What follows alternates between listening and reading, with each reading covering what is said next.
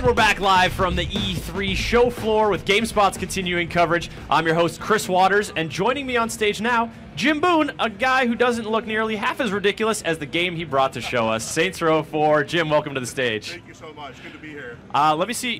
Bring the mic a little closer. Oh, yeah. Maybe flip it. Is it on? Did it get flipped off? There we go. How's that? Give it one more try. There we go. All right, we're in business. Now we're working. All right, Jim. Saints Row 4. You guys continuing this the franchise's beautiful meteoric rise to the absurd heights of video gaming. Yes. Because now you're the president of the United States. Isn't that the most logical transition in the world to go, from just a simple gang member to being president? That's the American way, I think, you right? Consolidate your power base, you build, power begets power, and then boom, you're president. Right, exactly. Perfectly logical in our twisted world, of course, only. Yeah, and speaking of the twisted world, you're not going back in your president and everything with Earth is just fine and operating per usual. Correct, yes. There's like a little bit of alien meddling. There's almost like a Matrix-esque scenario happening. You got it, yeah, exactly. So there's a bit of an origin story, and we won't spoil that right now, but in terms of how you become president, and what we're seeing now is actually you being the president in the White House, and we're going to give you a little bit of a chance to see what it's like. Imagine if you actually could be president. What kinds of things would you do, right? Because probably it's not going to be the fun things like signing bills into law or anything like that. You have to do it Saint style, right? Man, I would sit in the Oval Office for so long and just read. Right. It would be killer. Wouldn't that be the most amazing gameplay of all time? No, we decided to mix it up a little bit. So, I think that's wise. So in the middle of you doing your presidential duties, though, in the White House, which you're seeing here, with Vice President Keith David here. Keith David played by, who's the actor you guys got to play Keith David? Keith David. I think that's a great fit. Yes, we thought so. We thought that was a role he was born to play. And so, so you're going to do a few of these duties here, but then from there, unfortunately, the Xen invade, and that is this evil alien force that you're talking about. And so what they're doing is they're going around from planet to planet throughout the galaxy and trying to conquer planets. And the way that they do it is they abduct everyone, and then they put you in this virtual sort of prison, and they try to break your will. They're trying to indoctrinate you to make you join the Xen. But the problem is that they're expecting, like, I'm just going to grab the president and these politicians, right, and bend their will, not realizing that you're a psychopath leader of the Saints and something of a badass. Even the 1/4 of the stuff that I did at Saints Row the Third. Are you kidding me? Yeah. And so he ends up having his hands full with the president and the rest of his people. Well, he was just, doing some good deeds, eliminating cancer, doing presidential duties. Exactly. Right. Here he's he's dealing with a politician. Now he's got Josh Burke, which is one of the members from Saints Row the Third, and you're going to see a cameo here from Oleg, and yeah. Oh, I love that dude. Anytime he gets in a car, it just cracks me up. Exactly. All right. Well, speaking of cars, one of the things that was really fun in Saints Row the Third was just getting into a crazy array of vehicles, scooping people up in the Catmobile and shooting them out of a cannon, etc., etc. What are you guys bringing in terms of wacky vehicles this time around? Oh my God, we've got a few exotic vehicles. So if we've got an alien invasion, we have to have UFOs, of course. Naturally. Yes, and so those are what we've had fun with, is actually giving the aliens a bunch of really exotic vehicles that will also help challenge the player, along with being vehicles that then you can, just like in the previous Saints Row games, I can get it, I can collect it, and now I can call it whenever I want, and now I can fly in a UFO if I want to. All right. There's also hover tanks that are an incredibly powerful sort of vehicle for you to fight against. And what happens is, as you start to progress through the game, the aliens become more and more powerful that you fight against, and the vehicles are one of those mechanisms where, again, imagine this giant hover tank that's going around and fighting against you. Within Saints Row, it's actually not that hard to imagine. Indeed, it's not, right? Exactly. Yeah, and here you're seeing Zinyak. This is the leader of the Zen, and he's making his grand entrance into the White House, and just messing up a press briefing. Right. No consideration at all for the American people. It's a very sad thing, but he'll pay for that. The president will make him pay. Oh, he will pay. Indeed. All right, so we talked about vehicles. One of the things that you guys have showed off in trailers, much to the delight of many, is also some really goofy weaponry. I particularly enjoyed the Inflato Ray, which basically you shoot someone and it just makes their body parts swell to comically large sizes before they explode. Indeed, yeah. We have a lot of fun with our crazy exotic weapons evolution, and yeah, and Flitter is a great example of that. And then of course dubstep gun. Yes, that seems to be our fan favorite so far. People kind of go nuts for that one, and we've had a lot of fun coming up with that one. That's one of those weapons where it literally took an entire team working on that, and everyone touched it because it started off with an idea actually back in Saints Row the Third with our audio director, and he came up with this idea of, wouldn't it be amazing if we had this weapon that would kill with the power of sound? And that's very intriguing. What do we go from there? And what kind of sound has the power to kill humans? Dubstep, of course. Of course, right? What else would it be? People are in the Twitch chat fondly reminiscing out of Saints Row the Third events. Curtis Axe jumping out of a plane, opening a parachute, landing on vehicles and whatnot. And actually, I'm just distracted real quick by the converted Oval Office, which now just is loaded to the teeth with style. all sorts of weapons. So those over-the-top action sequences, obviously the open world gameplay and sort of that emergent chaos is a huge part of Saints Row. But then you've also got those big events. Absolutely, yeah. That's one of the things we've had a lot of fun with in Saints Row 4 as well, is we have a lot of our missions will take place in the virtual world of Steelport, and that's where they're putting the president in to break his mind. But we have a lot of other nightmare realms, so your entire cabinet gets abducted. In fact, you're seeing it right now with Pierce and Ben King getting abducted. And what happens is each of these people are put into their own private nightmares so that their will can be broken. And what the president has to do is he has to go into their nightmare realms, pull them out, bring them back into the real world, which is actually in your crib ship, of course, because now you're in outer space on Zinniac's capital ship. And you're slowly rescuing each of these guys. And so what that does for us, though, is it allows us to create a lot of different variety in terms of these areas. They have their own private nightmares.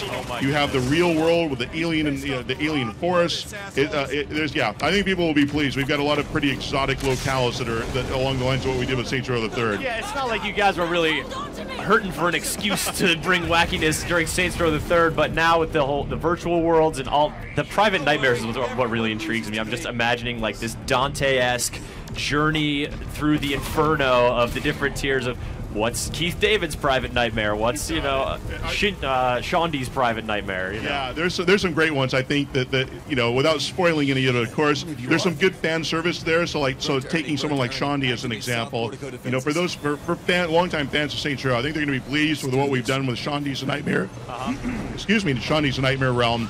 But even something like Keith David, it's good. That's one I'm probably more excited about than any other mission for people to see, because to your point, right, it's Keith David. So what would you possibly do with Keith David? I guarantee for people are going to go nuts with Keith David's Nightmare Realm. It's amazing. I'm getting really excited now about this. All right, so one of the users whose name I really don't feel comfortable pronouncing from the Twitch chat, I'm sure. Yeah, no doubt, is curious about gangs, and obviously the aliens are a huge nemesis here, but what kind of other foes are you going to be encountering or entities? Yeah, there's a pretty decent variety, and the aliens we introduced because it helps provide that that really powerful foe. We've given you superpowers, and they're going to need someone that's just beyond the standard game member to challenge you. But what we've done is going back to that where I'm talking about the nightmare realms, we've got a lot of gang members that will show up in that. So to give you an example of one, Ben King, who is your chief of staff, he used to be the leader of the Vice Kings all the way back in Saints Row 1. And so you're actually going to see some of the Vice Kings make a return appearance that you're going to have to fight against. And so you will see a little bit of the flavor of some of our older gang members as well. Excellent. But definitely the dominant enemy, though, of course, are the aliens. As we're seeing them get just mowed really down really hard by the presidential artillery. You are correct. It is the White House cannon. Because, of course, the president, he needs to have some weaponry. He loves weapons. And so, it's good to be the king or the chief. Oh, come on. Washington Monument. Can you believe that? It's totally unacceptable. God, aliens. Yeah, but he'll make them pay, because in just a moment here, we're going to see the president go mano-a-mano against Zinniac, the leader of the Zin. President punching aliens. That is delightful. Questions are coming in hot and heavy. Padbot wants to know about any cooperative multiplayer. Yes, everything is totally co-op. It's two-player co-op, drop in, drop out, just like we had in Saints Row 2 and 3. It's a really awesome way to be able to play the game. And then we've actually got a couple of activities that are specifically designed for co-op play. There's Death Tag, where you and I can fight against each other. We are both given a random superpower and just have at it. And then there's Cat and Mouse, makes a return appearance, though it was in Saints Row the Third also. But now imagine Cat and Mouse with superpowers. It's amazing. It's so much fun. But yeah, everything is full campaign is co-op play. All right, very cool. So folks were asking about other modes, like the Horde mode from Saints Row the Third. Gave a little taste of different co-op modes. Is Horde mode coming back, or is Horde mode is not coming back. We thought that one was such a quintessential Saints Row the Third one. We had a lot of fun with it, but you know, with these new modes I was just talking about with Death Tag and Cat and Mouse, they catered perfectly to our superpowers, and so it gave us a chance to really focus on the superpowers, I think, and that's why Horde mode isn't making a return appearance. Sure. You guys bringing some new stuff. Exactly. Soliloquize, reflecting that, yeah, I remember when Obama fought the Republicans barehanded. You guys are really taking from real life here. Absolutely. We're inspired by the politicians of today, of course. And that's part of the fantasy of it. That's why we love you being the president, because who wouldn't want to be a politician, being the leader of the Saints as a politician and going in there and trying to do some damage, Saint style, right? Yeah. Try to free up some of the you know, the fun that's going on in Washington these days. Yeah, lighten it up a little bit. You know, get things done with punches and superpowers. Speaking of which, Alien was just kind of like, you know, throwing the president around with mind powers. You got it. Yeah. Am I going to be able to throw people around with mind powers? Of course you are. Yes. Absolutely, yeah. That we kind of separate the superpowers the way we talk about it into two different categories. There's the navigation super abilities. So here, for example, you're taking a look at the president. He's on top of one of these giant alien towers, and you can do super jumps. You can glide through the air. It's just a completely different way to be able to navigate through the world. Wow. Needless to say. That president is flying. You can jump from any height. You can do death from above here, where you can quickly hurtle to the ground and do a massive explosion. So just your ability to be able to navigate through the world is totally amazing. And yeah, here you're seeing you being able to use telekinesis. With the power of your mind, you can pick up vehicles, you can pick up people, fling them around wherever you want. It's a ton of fun. I can't tell you how many hours that at the GameSpot offices we just sat around walking down by the river and just throwing people over into the river and trying to like bounce them off the guardrail, just like delighting in that physics model and that just goofiness. Yep. There's so much emergent stuff, and you know, one of the things I find people do with telekinesis is you can grab a person and aim way up in the air. You'll launch them, and one of the things that's fun is to see if you can use your super sprint to catch up as quickly as possible to the person that you just flung, you know, hundreds of meters into the distance. It's awesome. I smell an achievement in the works. Catch the guy you threw sky high. Yes.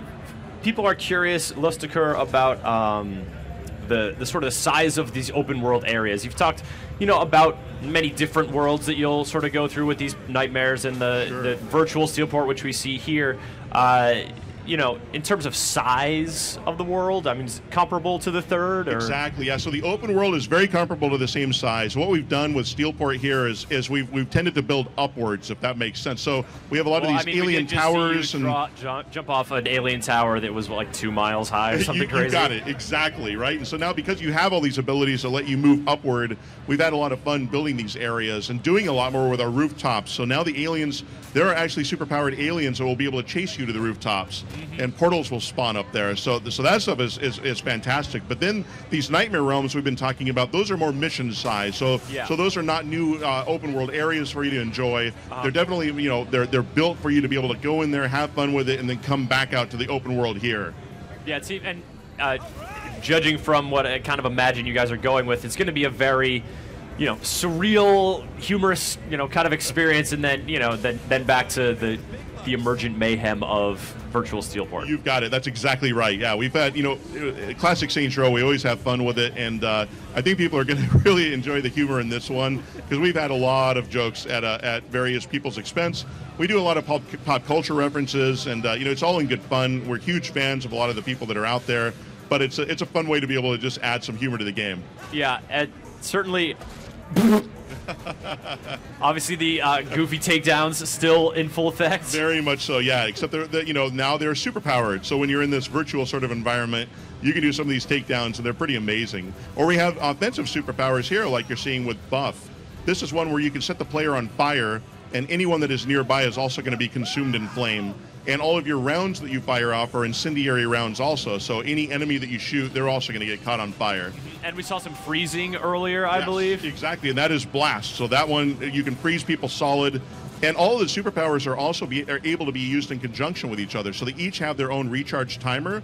So what I can do is I can take the blast, I can freeze a bunch of people, then I can quickly pop over to Stomp, which does this concussive blast, which will then shatter everyone. It's almost like the person playing is listening to us right now. Indeed, is it not? Exactly. What is this Super Soaker? What does that Super Soaker do? Because I think I had that version, except it didn't shoot green lasers. Indeed, it did not. Yes, this is one of our fun ways that we've extended customization into Saints Row 4. So customization has always been a huge part of all the Saints Row games, going all the way back to Saints Row 1.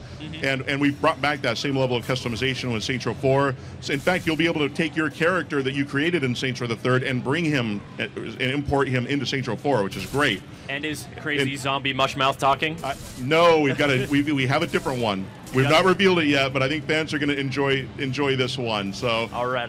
But you guys have done auto-tune talk and zombie talk. We have, yes. Well, I think that if you are a hardcore gamer, I guarantee you're going to love this one. All right. That's about as far as I can go. Okay. But with the weapons, right? So you saw the Super Soaker there. Yep. What you can do now is you can customize the appearance of your weapons. So we have what we call weapon costumes. So it'll take a machine gun and turn it into a big giant squirt gun, or you can take a rocket launcher and turn it into a guitar case. And then we have a ton of different skins that you can do on top of that. So you can make it gold-plated, or you can get it blood-soaked, or all kinds of stuff. We have over 200 different items for the various weapons that you'll be able to do to customize the look of your weapon. But it will still function exactly the same. It just makes it look that much more exotic for your character. Sure. All right, Jim. We're running low on time, but I want to get some rapid-fire questions here real quick. You got it. Can you even do... you don't really need to drive cars anymore, but you can. You're exactly right. You can customize, you can drive whatever you want, but superpower is the way to go. Can you play as an alien at any point? You have an outfit that is alien-inspired, but not as an alien. All right. And people are curious about characters like Johnny Gat, Mr. Genki, all these sort of Saints Row goofballs. I can confirm that Mr. Genki is back. Professor Genki is there. Gat... he died in Saints Row 3. So. Oh, Johnny Gat. But anything's possible in a nightmare realm. All right, Saints Row 4. Jim, when is this game coming out? When can people delve into the utter superpowered absurdity? Saints Row 4 is going to be out August 20th, so it's right around the corner. Right around the corner, and on what platforms? It'll be PlayStation 3, Xbox 360, and PC. All right, thank you so much for coming. That was a real pleasure. It's our pleasure to be here. Saints Row, always a really fun game to talk about, folks. We're just taking a quick break now, and we'll be back with more live demos here from GameSpot Stage 1 at E3 2013. Hey folks,